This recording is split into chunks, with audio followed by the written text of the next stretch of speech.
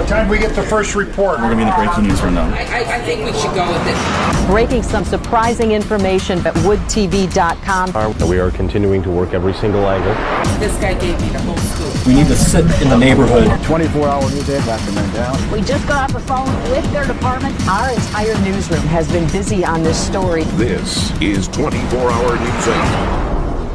According to the criminal complaint, on Saturday, May 31st, gym teacher Joy Morsi brought a 16-year-old male student here to a basement office inside Grover Cleveland High School. According to the complaint, once inside, she exposed herself and performed a sex act on the boy. You can't watch that kind of stuff in gym class. Now bend over and show me that little boy pussy real quick. That ain't a fucking ass. You should be proud of yourself, son. That's a... There's no way. Boy, pussy. It's Filthy Frank, motherfucker. It's Filthy Frank, bitch. Let's get some pussy tonight.